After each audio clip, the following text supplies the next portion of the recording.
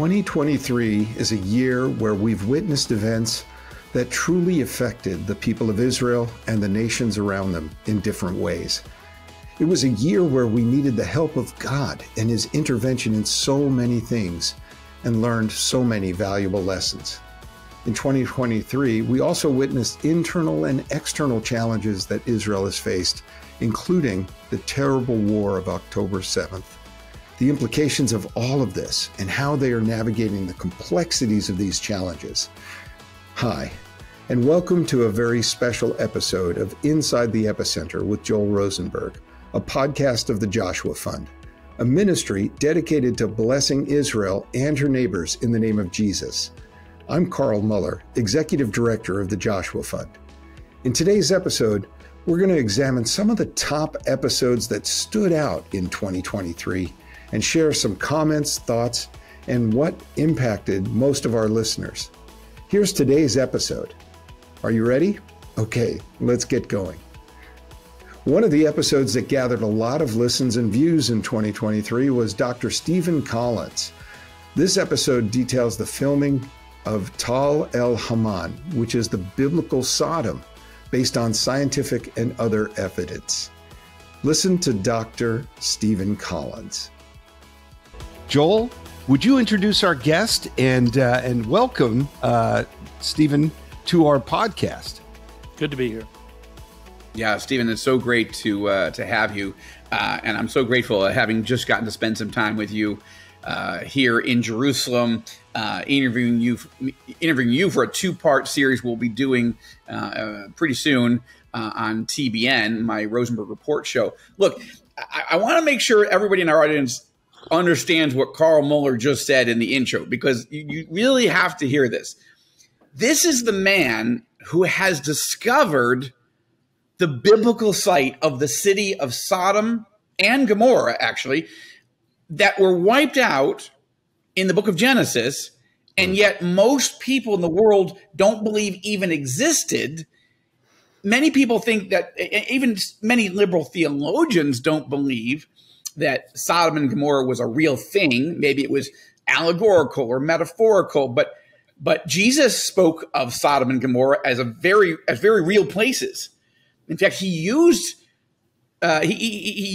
Sodom to talk about, like, if this is how God judged people in the past, do you really think he's not going to do this in the future? I'm paraphrasing, and Dr. Collins will work us through all that. But this is one of the biggest archaeological discoveries of our time, maybe of ever. I mean, it certainly is up there with the Dead Sea Scrolls and the discoveries, which would be non-biblical, but of King Tut and other things. Why? Because this is a place that most people think is mythical.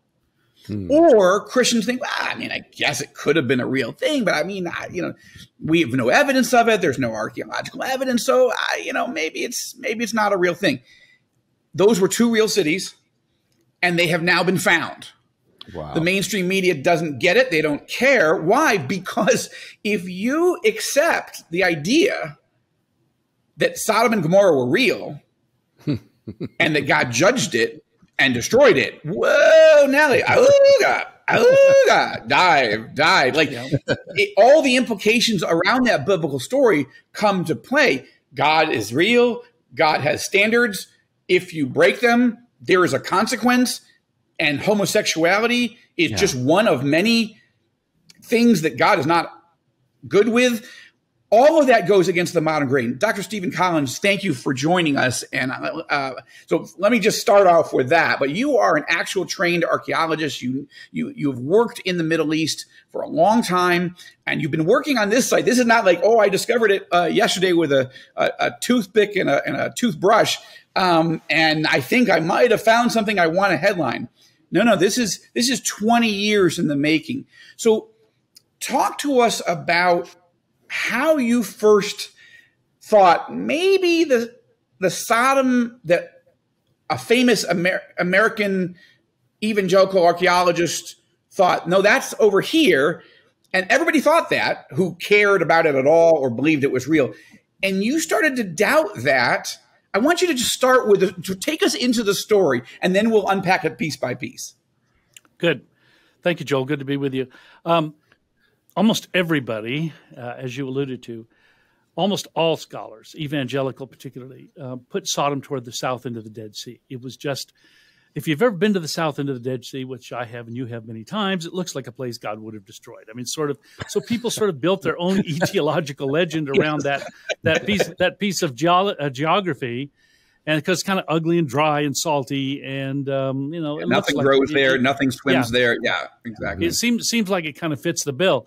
So, and I didn't have a problem with that. In all my early career, I didn't really look into it. I didn't. The problem that I ran into eventually was I read the text. I actually got into Genesis 13, which is the very detailed geographical map that takes a person to Sodom. I mean, that's what it's there for. Mm-hmm. And once I read that, it became very difficult to me to even think about going south, because as I read through that so many times, and I delved into a major study of that passage and other passages, Genesis 14 is part of that too. Everything about the text locates Sodom north and east of the Dead Sea. And I came to find out later that all the explorer scholars of the 19th century who went into that region with a Bible, looking for Bible sites, always put Sodom on the north end of the Dead Sea. And but something changed. What was it that changed everybody's thinking to lock in as, oh, well, that person knows? Yeah. Well, number one, hardly anybody had ever given much of a look to the north end of the Dead Sea archaeologically. So nobody really knew what was there. W.F. Albright, who was the most influential archaeological scholar of the 20th century, came along, and you have to really understand the power of his scholarship. I mean, he could make or break anybody's career if he liked them or didn't like them. That's how much influence he had. Mm-hmm. And so Albright... because he'd been right. He discovered big things, and he'd been right about so much. Yeah. Right? And that's where he got his reputation. He's known by everybody as the father of biblical archaeology. Right. Mm-hmm. And so Albright comes along, and he decides that there aren't any archaeological sites in the South Dead Sea region that could possibly associate with the date of Abraham. They're all hundreds and hundreds of years too early. So what Albright did was he decided, well, possibly they're underneath that south shallow basin of the Dead Sea. And maybe there was an earthquake at the time of the destruction of Sodom, and maybe the land sank and the Dead Sea waters flowed in over them. And that was his theory. And that was picked up by his protege, G.E. Wright.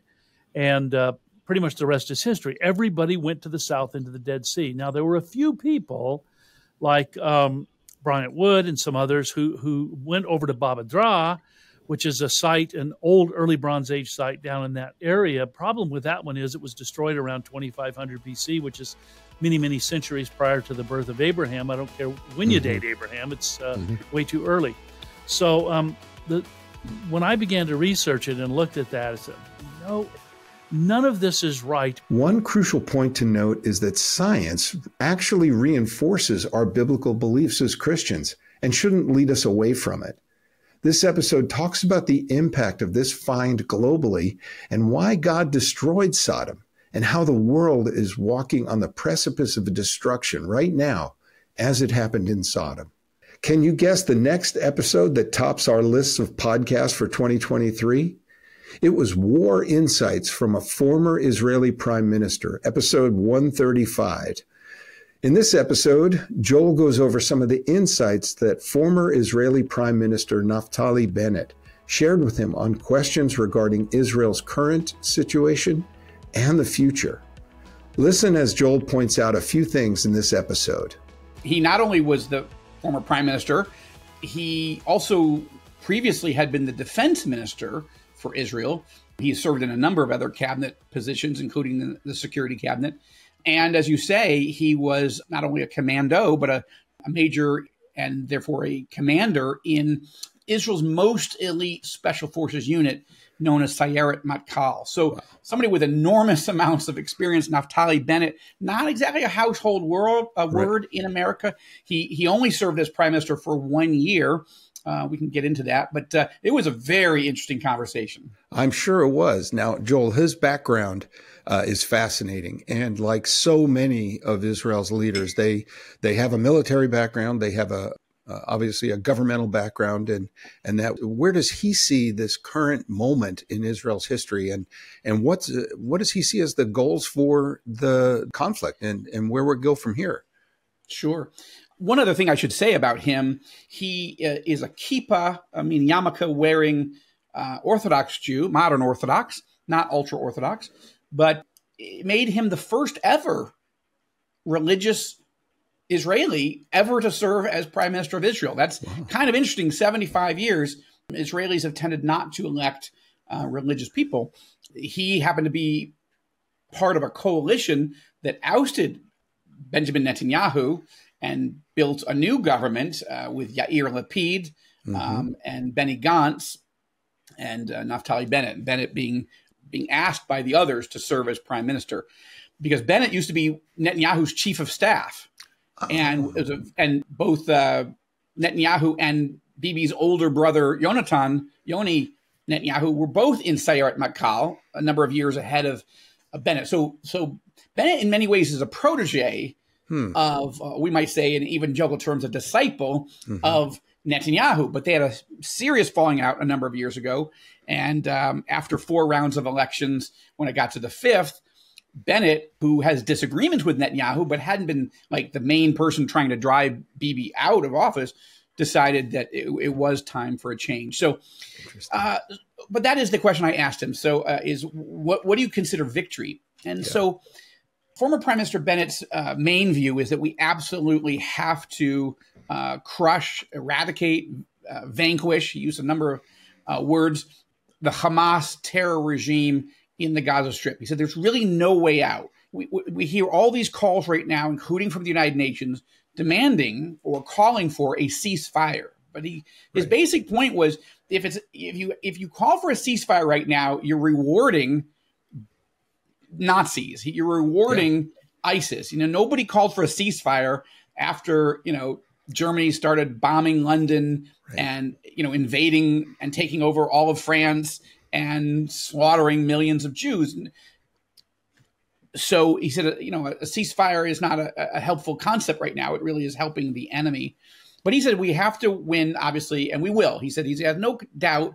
He knows the military. He knows all the variables. And he said there's no doubt we're going to win and win decisively in Gaza. But then I pressed him because I said, okay, well, I just spent a number of days up in the north, including with a TBN film crew, filming all the attacks that are coming from Hezbollah in Lebanon against Israeli civilian sites, military sites, interviewing people, experts all along that border. He said, can we consider it a victory if we only win in the south?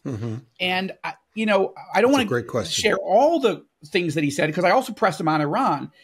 And he said, I want to be careful not to advise the Israeli government. I'm not obviously in the spot that I was, but let me say that when I was the prime minister, we had a plan to do both of those things, to neutralize the Iran nuclear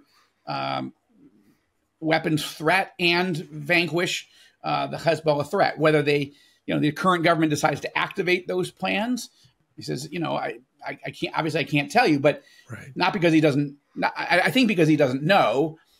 But I would say, reading between the lines, my impression was that he does believe that he does believe that Israel will still be in mortal danger.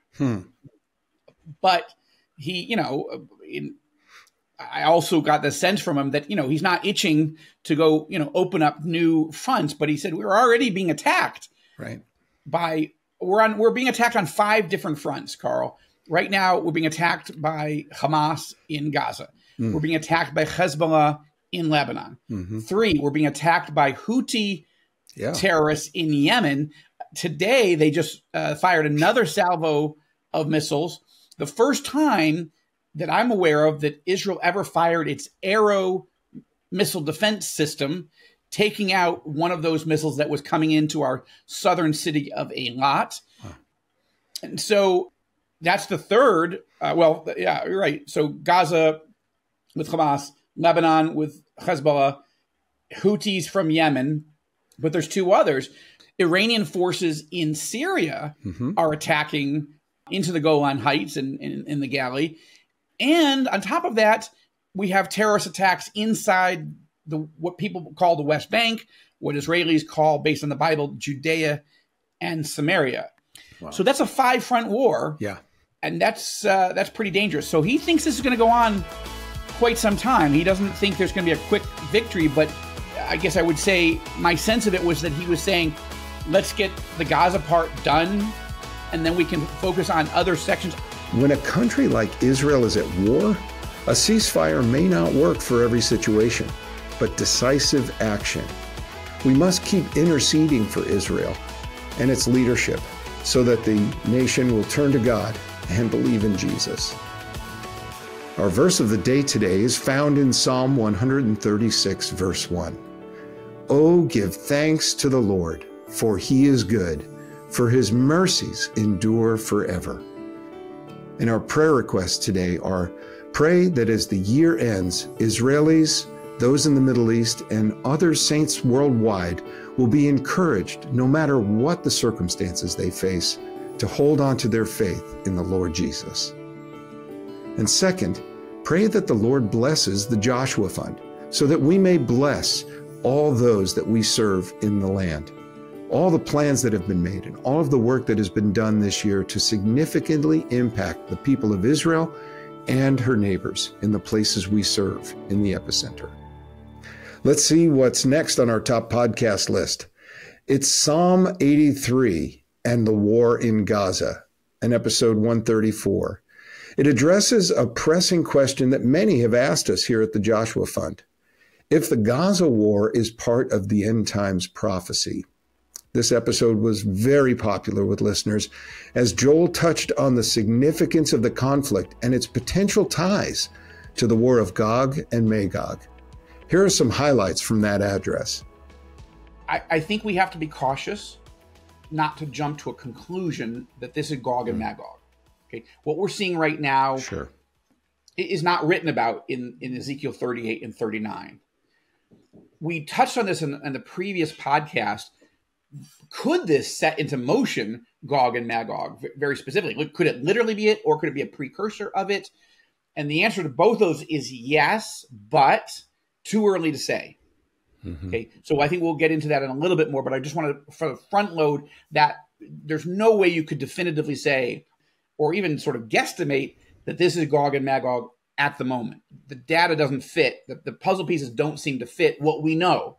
But of course, the Bible doesn't give us it doesn't give us every detail. It gives us the details we need to know. And so some of these things could be precursors, and it could set into motion. So we'll get to that in a moment. There's another prophecy we should unpack a little bit, and that's Psalm 83. A lot of people are wondering, is this that war? But that presupposes that Psalm 83 is a prophecy, and that Psalm 83 describes a specific eschatological war. I don't think that it does. I'll get a lot of pushback from some quarters on that. But I think Psalm 83 is uniquely and highly important to understand in this moment, and we'll unpack that in a moment as well. And then the question of Gaza generally. There's, as you say, there's 20 mentions of Gaza in the Bible. Most of those, they start in Genesis, and they end in the book of Acts. And 19 of the 20 are horrible for Gaza.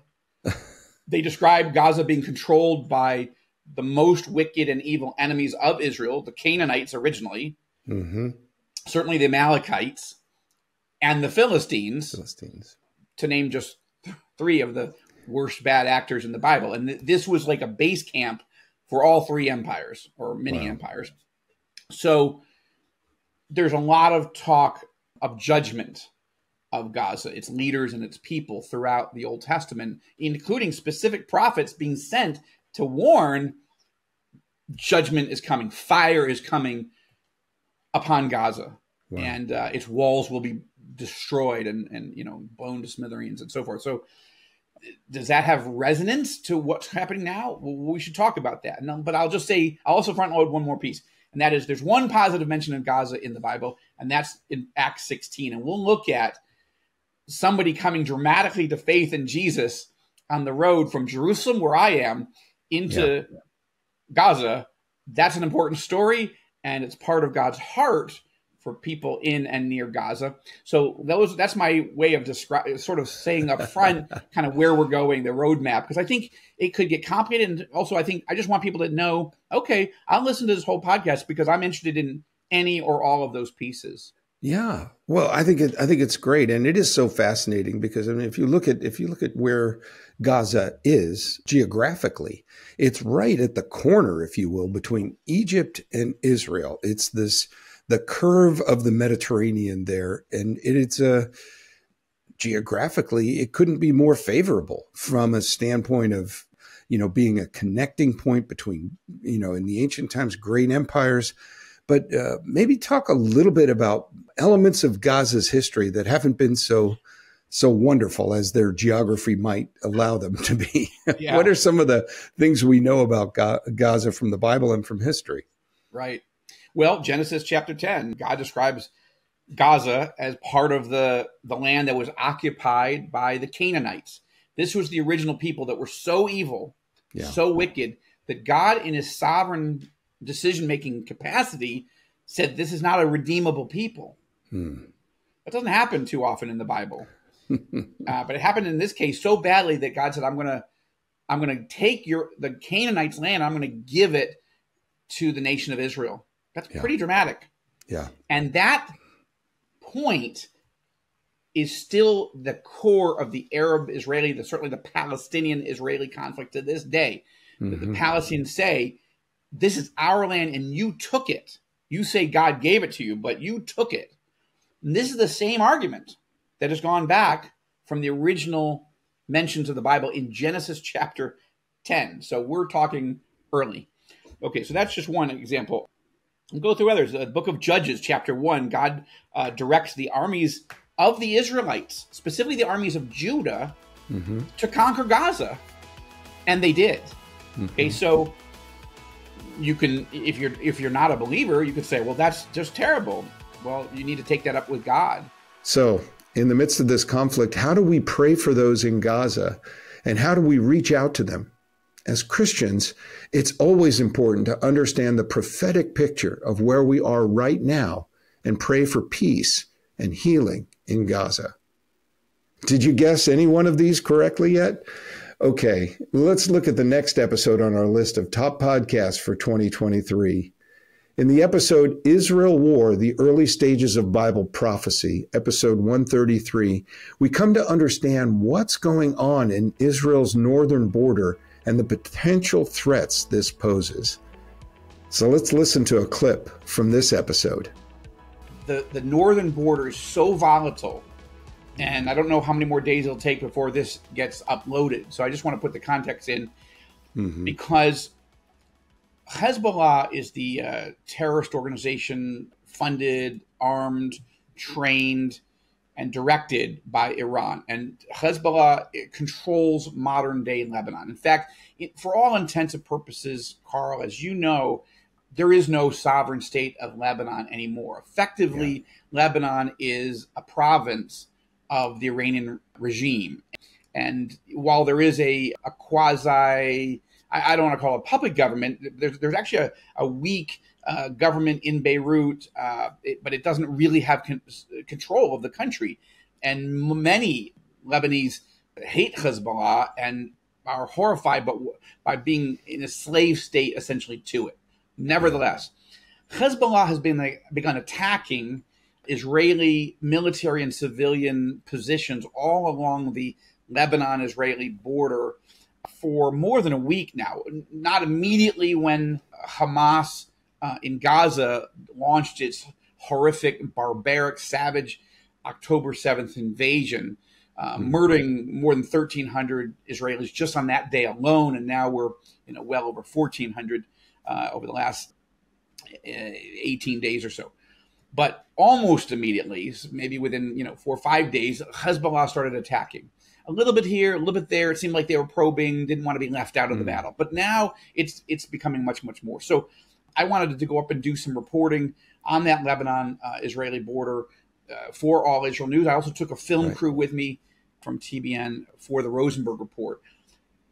Yeah, there was artillery, mortars all day. We were hearing automatic gunfire. I mean, there was a missile from Hezbollah in Lebanon at Israel's largest city on that northern tier. It's not that big, but it's a city called Kiryat Shmona, and that's about 20,000 Israelis.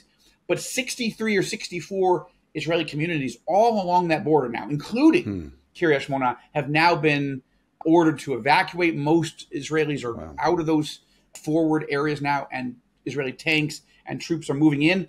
And this thing could blow, I mean, sky high, much worse than what's going on with Hamas at any moment. Wow. Well, Joel, I mean, some of us got a chance to watch that video you did from the northern border. And it's chilling to realize another front may be opened up besides the front in Gaza. Maybe you could help our listeners. What are the differences between Hamas and Hezbollah? I mean, Israel's facing them both right now. Yeah. There's some significant differences. First of all, Hezbollah is vastly larger and much more powerful. So, for example, we now have roughly 7,500 rockets fired from Gaza by Hamas at Israeli civilians. Okay, about 7,500. We're approaching twice as many in the last 18, 20 days than for the entire war that when we moved here in August of 2014, Hamas had fired about 4,300. So we're almost double that. Whereas Hezbollah in Lebanon the estimates are between 150,000 and 200,000 missiles. There's a distinction, right? Missiles are much more powerful, they're much bigger, much more firepower, and many, but not all, of Hezbollah missiles, all produced in Iran, have precision guidance. So if they want to fire at a hospital, they can fire at a hospital. If they want to fire at a power station or an oil storage facility or an electrical plant or the Knesset or, the American embassy or wherever, they can do it. Now, Israel does have layered, multi-tiered missile defense systems, the Patriot, and then the Arrow anti-missile system. And there are 3 levels of that: Arrow 1, Arrow 2, Arrow 3, for depending on the arc of that missile. We also have something called David's Sling. We now have something called the Iron Laser, or the Laser Dome, which hasn't been tested in battle yet, but it has been tested so the question is, do you have to fire a missile or can you just fire a laser at something? Yeah. And then, of course, there's Iron Dome, also more for the shorter range rockets. So in terms of magnitude, it's generally estimated that Hamas has about 20,000 total. So they're approaching about 45% of their known capacity.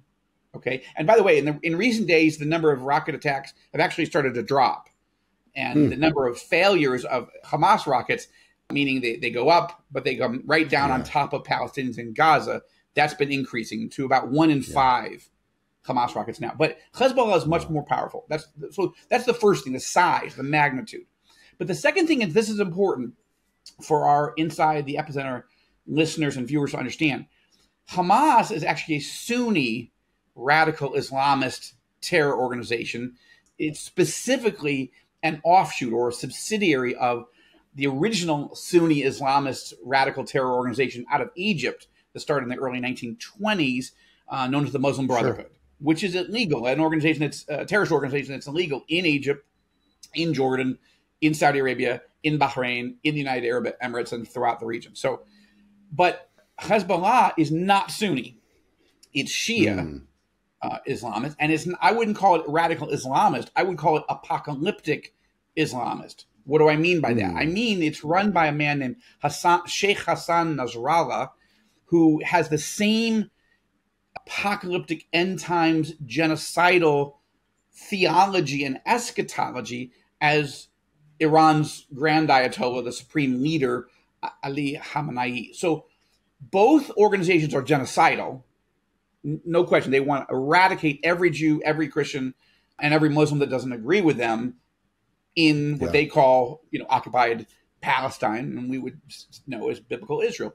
But Hezbollah is driven by an apocalyptic eschatology that really drives their belief that this is the end of days, and if they wipe out all the Jews and Christians here, they will help usher in the literal judgment day and the arrival of the Mahdi, or the 12th Imam. This is known as their Islamic Messiah, and Jesus is supposed to come with the Mahdi at the end of days, and Jesus is the deputy. He's not the King of Kings. He's not the Lord of Lords. He's the deputy that forces everybody in the world to submit to this brand of genocidal apocalyptic Islamism, or Jesus kills us all. So it's important to understand this is a pathology. It's a sick, and there's no way to deter them. And this is what terrifies Israelis right now. Clearly, Iran funds, arms, and controls Hezbollah in Lebanon. So Israel must prepare for a potential Hezbollah invasion. Ignoring Hezbollah and leaving Iranian leadership unchecked, no doubt will result in worse attacks. We must help those suffering in uncertain times and pray for God's mercy in these dark hours. The special update, Israel at War, number 127, was aired at a time of great uncertainty in Israel, and attacks were literally ongoing when we recorded it. The implications of the conflict between Israel and Iran and the special spiritual aspects of this situation and the importance of supporting our brothers and sisters in Israel were so highlighted in this episode. Let's listen to a clip from this podcast. God commands us to pray for peace because that is not the natural state of order here. Because God loves Israel, Satan hates Israel. Because God chose the Jewish people to bless us, Satan chose us to curse us. Because God said Jerusalem will be the city of peace, Satan said, I'm going to, make it a city of bloodshed. Because God said, I'm going to give you this land to the Jewish people. Yeah, yes, to love their neighbors, but to give us this land. Satan said, I'm going to take it away. And God said, I'm going to make the Temple Mount holy to my name. And Satan said, fine, I will desecrate it. And this is where we are. So yes, we've got to pray for peace, geopolitical peace. We also have to pray for the peace that passes all understanding. Okay, because Israelis are scared, and I can't remember the last time I said that. I'm not sure if I've ever said it. Israelis are very resilient. We have a lot of experience with war over 75 years. This is not the same. And I'll explain all that in a moment. Israelis are scared. They're hurting. We're grieving. We don't know what the future holds. And the vast majority of Israelis don't know who holds the future. So this is a problem, right at a moment of tremendous pain and attack. I was in Washington, D.C. for 9/11. I wasn't around, of course, for Pearl Harbor, but I'm using those two examples very specifically because this is a sneak attack unlike almost any other time in Israel's history, because it's a terrorist attack. So I just want to give that framework, and we can talk about specifics in a moment, but you got to pray without ceasing. And so let me stop there for a moment. Yeah, well, I think, Joel, it was from my perspective, I was actually on a plane over here to the UK to meet with our UK team at the Joshua Fund for, some strategy meetings when got the WhatsApp from you to, hey, this is happening, please pray. That was the first inkling that something bigger than normal was going on. And of course, we've seen now news reports over the last 36 hours or so of the way this is unfolding. We will talk about what this might have in terms of larger implications. But for right now, in this part of the conversation, what's really happening in Israel right now? I mean, there are lots of things that are going on, but you're there. Tell us a little bit of what you've heard and what you've seen taking place, even as we're still in the midst of the fog of war on this day. Well, let me start with where we are right this moment, Sunday evening, October 8th. Okay, this all started on October 7th. Carl, as I was just mentioning to you just before we actually started recording, the breaking news here in Israel is that the Israeli government has officially confirmed all of our worst fears, that more than 100 Israeli citizens have been captured, abducted by Hamas terrorists and taken inside Gaza. There's been a lot of video of these moments of people being pulled out of cars, wounded people being put on, flatbed trucks or whatever and driven back. There's one image that just is so searing and haunting for me, and maybe it may be the quintessential image for most Israelis at this point, which is of a young woman, probably in her maybe young 20s. Her name is Noah, N-O-A. She's captured by 2 Hamas terrorists. She's put on a motorcycle. She's screaming. She's in tears. She's screaming to her friends as she's taken away into Gaza. I'm sure thinking that she'll never see the light of day again. And now there's video of her father being interviewed, having had to watch that video to confirm it was his daughter. And he is weeping and almost inconsolable. So the emotional wreckage on the Israeli people right now, just from this number of 100 Israelis captured and abducted and taken into Gaza. So that alone will be horrible enough, but I'll add 2 other numbers just for the moment. More than 650 Israelis are now confirmed dead. 650 in the last 36 hours. Now that's bad enough, no matter where you're from, but we've got to keep in some perspective into context. The United States is 330 million people, and we're 10 million in Israel. So it's a magnitude of, you guys are 33 times larger in terms of population than us.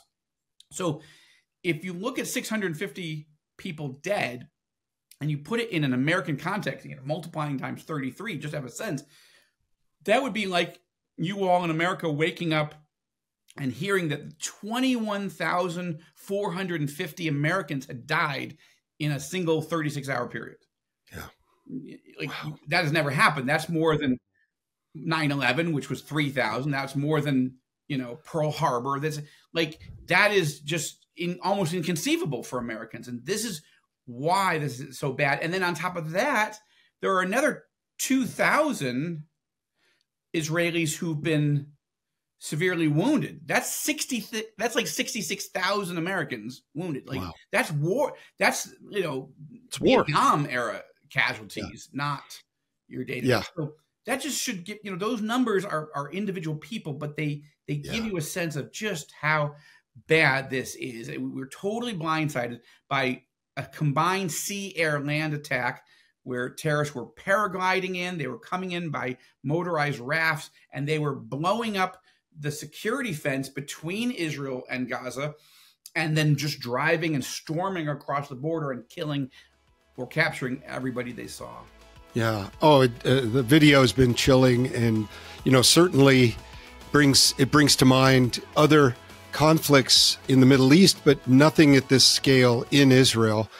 This podcast episode was recorded at a time when the people of Israel were hurt, scared, and grieving, and faced essentially the Israeli version of 9/11. The episode sheds light on the realities faced by the Israeli people and emphasizes the need for our prayers, support, and understanding. Finally, here's the last episode of our top list of 2023 episodes. It was called What's It Like Living in a Missile Zone, episode 126, by Dr. Leah Malul, who shares her firsthand experience living in a missile zone. Here's a clip from that episode. Because my family, my husband, my 4 children, which 2 of them are currently serving the IDF, are living in the city of Ashkelon, the city of the biblical hero Samson, where for the past 8 years we have been struggling to stay alive under a barrage of vicious rocket attack.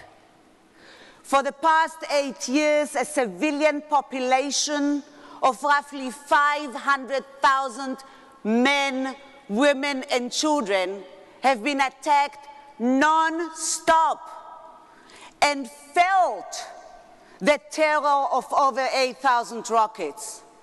I cannot believe that there is any other nation in the world that would agree to live not for 8 years, not for 8 months, and not even for 8 days under this kind of rocket attack. For 8 years, the government and the people of Israel were very, very patient and did not react to the unprovoked terror attack against them. However, when Joel was standing there in the middle of the war in January 2009, he was very brave. After those 8 years, maybe too late, Israel decided that enough is enough, and finally took action to defend her land, herself, and its people. It is very sad that during those 8 years of suffering and hardship, the international community and the United Nations did not raise their voice. They were silent, and now, with no shame, they demoralize us by telling us that our reaction is not proportional. The only true friend that supported Israel and justified its action for self-defense was the United States of America. The real and only true friend of Israel. Indeed, here and now, I feel that I'm among real friends, among brothers, among family, among the people that will go out and tell the true story. Now I want to share with you the story of our life during those 8 years. I want to tell you about our terrified children who will for the rest of their life carry the scars of living in a war zone. I want to tell you about our women that fear for themselves, their husbands, their families. I want to tell you about our fighting men who, while fighting the vicious enemy, fear for their families more than themselves. And I know I've got two of them in the army. You have to imagine 8 years in which thousands upon thousands of adults and children are suffering from post-trauma stress disorder, which 20% of them are turning to be chronically ill. And this has become it's an unbearable burden on the society. A whole generation who will struggle to live a normal life and grow up to have a promising future. A whole generation that, like me, when I'm walking in the streets of San Diego and I hear the sirens of the police cars and ambulance, I know that I have 15 seconds to run for cover, because that's what we have from the minute the siren starts coming. 50 seconds that you don't know who to schlep with you first. Do your elderly, your children, your pets, yourself. But then after a few seconds, I realize I'm in San Diego.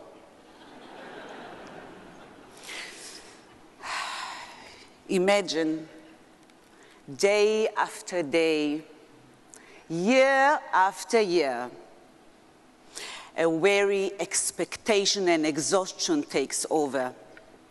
Slowly, the souls become exhausted from seeing the slaughter and the horror that is calmly surrounding it, as though something of this nature could become commonplace, and now has become commonplace, normal.